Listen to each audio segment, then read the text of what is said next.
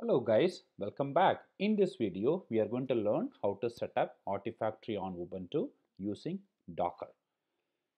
Alright, so what is Artifactory? So Artifactory is one of the popular binary repository manager out there.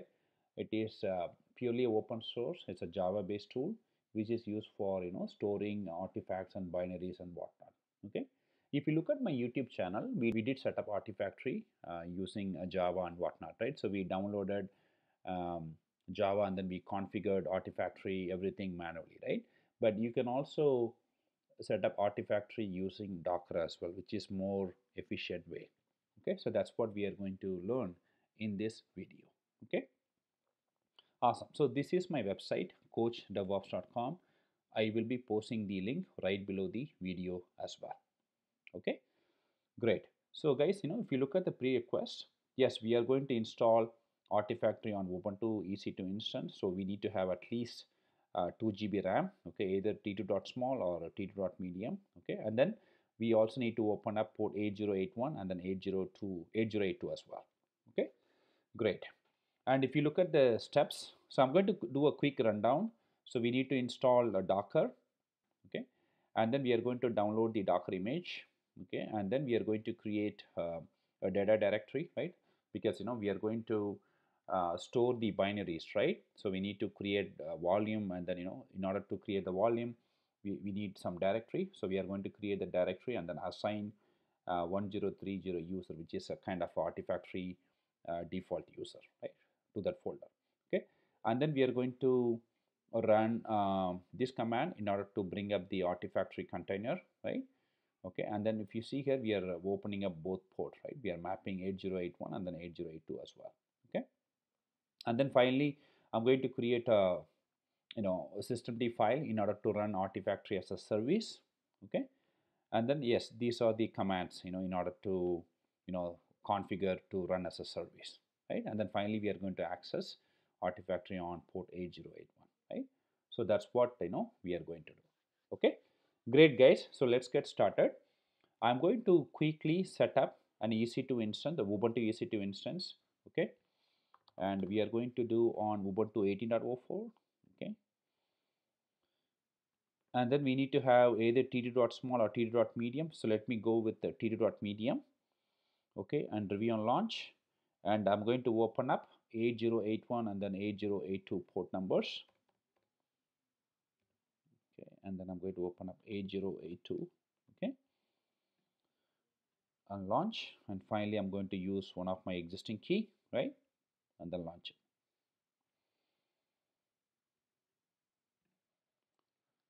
Okay, so we are connected to our EC2 instance. Let's start the installation.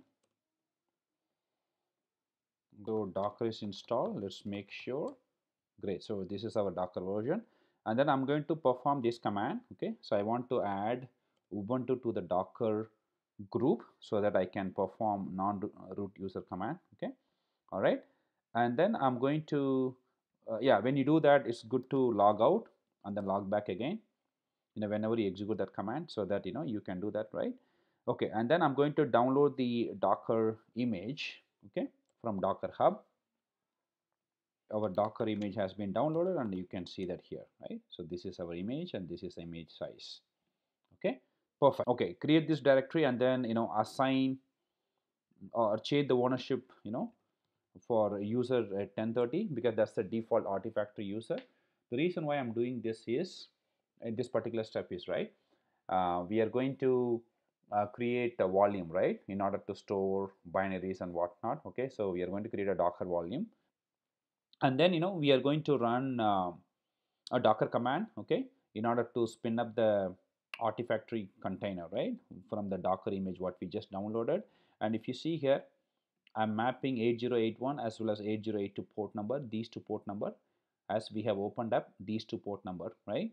We need 8081, that's the port number where Artifactory is exposing the REST APIs, and then 8082 mainly for accessing UI. Okay, so we need to have these two port number open. If you do not open these two port number, you won't be able to access Artifactory in the UI. Okay, so we need to open up those two port number, and then we are mapping it, right? So let's go ahead and then copy this command and then bring up the container, Okay, and then I'm actually running in the detached mode. Okay, so it is actually running in the background, and you can verify that real quick. So perform docker ps command, see it is actually showing, right? And this is the container ID, and if you want to see the logs, say docker logs, and then perform the container ID, right? Okay, so as you can see, it is in the process of bringing up the Artifactory, right? While it is doing it, why don't we go ahead and then configure Artifactory to run as a service? Let's configure a systemd file, right? So I'm going to go and configure, or sorry, I'm going to go and paste this command. Okay, all right, and then I'm going to reload the systemctl, and I'm going to start the Artifactory service.